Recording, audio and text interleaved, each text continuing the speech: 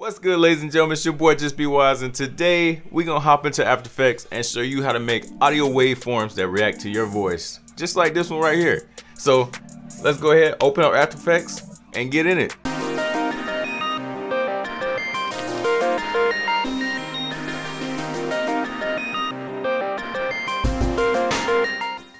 Alright, so the first thing we do once we open up After Effects is we're gonna do new composition. Bam.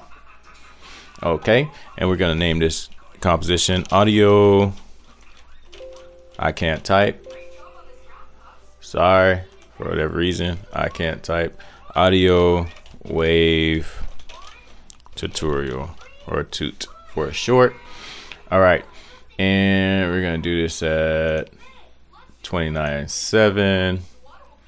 And now it's important that you put how long the duration is. A lot of people say to put how long the thing is that you're going to be making the audio waveform for. For the sake of this tutorial, we'll do it at like 8 seconds. And that's good enough, right? Okay, so now we got this going. Let's go ahead and add a new layer. So we're gonna do layer, new, and we're just gonna do a solid. We're just going to do a dark gray solid, which should be fine. Make the same size as our comp. Bam. Okay, so once you have this, let's go ahead and get our audio that we're going to use.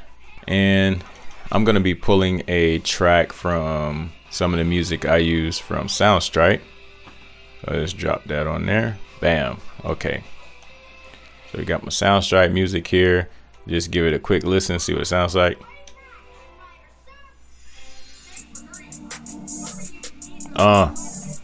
Okay. Okay. So this is the audio that our waveform is going to be reacting to. Now, let's go ahead and come back to our solid, right? We click on our solid here. And this is going to be one of the easiest things you guys have done. So once you come back to our solid, we're going to go to effects. Right, and effects. What happened to my effects panel? Okay, if you ever lose your stuff, just come back to window, workspace, reset default workspace. I don't know what happened to my effects window. There we go. Okay, so we come back, we go to our effects workspace. The effect that you want is under generate, and the effect that we're going to use is audio spectrum. We're just going to click, drag, and drop that bad boy right in the center.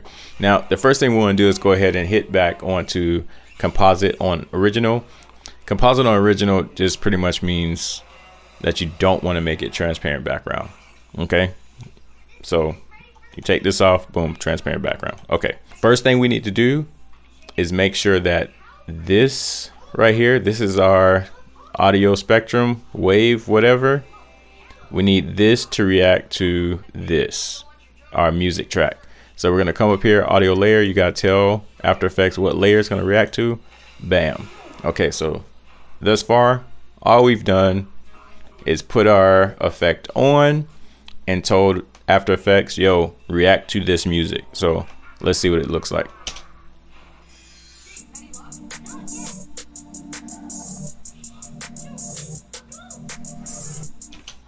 Okay, so there's something, you know, we got it started.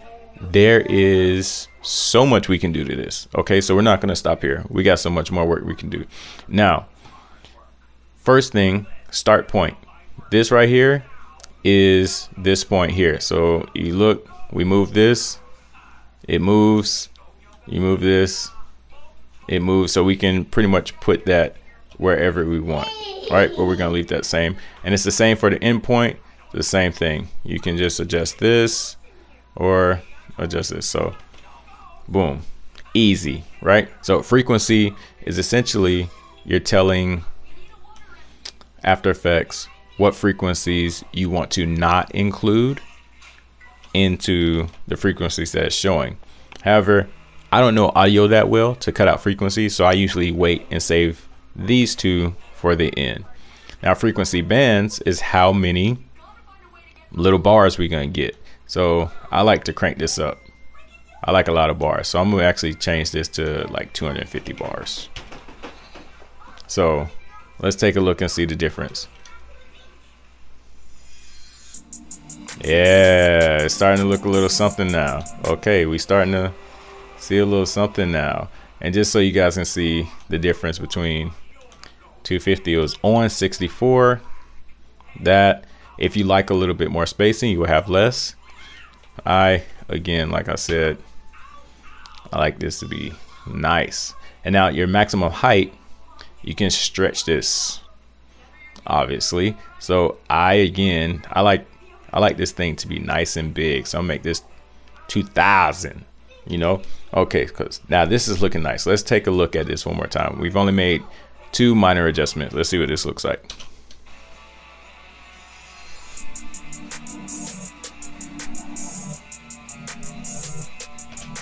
Okay, it's looking mighty nice now. Okay, we starting to do a little something.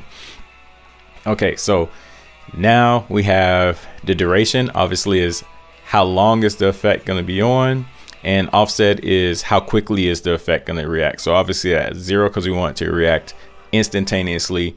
I'm actually good with how long it's on. I'm not going to adjust this. Obviously you can. And now thickness is how thick or thin are your bands. I like, again, I like my bands to be a little thinner, just because it to me it just looks clean. Now I don't like the softness so much. I usually change the softness to, actually, what am I doing? I like softness at 0. Now that kind of gives it like a little glow effect, I think, and I don't want that right now. So let's take another look. Bam. Bam. I'm liking this. Okay. All right. I'm liking this. However, I don't like these colors, right? They're not bad colors. I think they look fine, but let's pick something else. Okay. So let's go ahead. We're going to pick green. I'm feeling kind of green right now, and we're gonna pick like a blue. I want to pick, yeah, okay, like a green blue. I like this thus far. Okay, and now the next thing we can do is we can mess with the hue interpolation, and we can kind of have it do this where it's gonna kind of like almost like a gradient kind of thing going on. As you can see, it's going to be fading. It's going to go from the green to blue, but then it's also going to do our whole color spectrum here. So let's take another look and see what this is like. Oh yeah, this is looking fire now. Yeah, okay, yeah, I'm liking this. I don't know if y'all liking this like I am, but I'm getting hyped. Okay, so we're gonna skip down a little bit more, and we're going to talk about these two, and then we're going to go ahead and render this bad boy. Okay, so now these are the different types of ways it's going to look. We have digital, which you guys have already seen. Let's look at analog lines.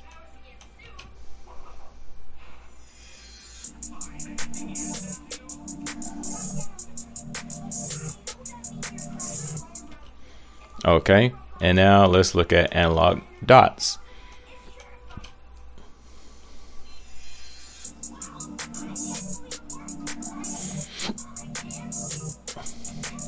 Now, if I were to do analog dots, there'll be significant amount of changes I'll have to make. One, you have to increase the thickness a lot. Let's take a look at this again, where you can actually have a good view of what this looks like. Let me just increase this thickness to 6. We're actually gonna turn up the softness a little bit. Okay, now let's see what it looks like, because that was a terrible example for you because you couldn't really see it.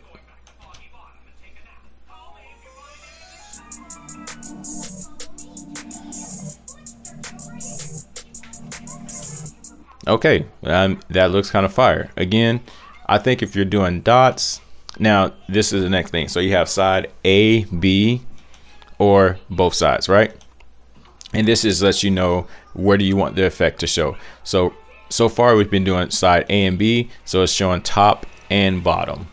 If we do side A, it's just going to be the top. If we do side B, obviously it's going to just be the bottom. So for something like this, if I was using the dots, I would probably use just on the top. I think that looks kind of dope. Almost makes it look like they jumping. But as I already said, I'm a big fan of the digital style with the bars.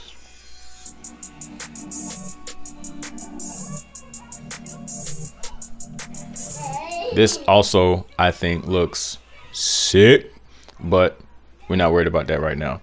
Let me just show you what B looks like, although I think this is kind of sick, but I'm not the biggest fan of upside down, so okay. Now we can go ahead and render. So we go ahead and get, if you want to render with your solid, let's render that first. Control M. It's going to bring you to the render queue.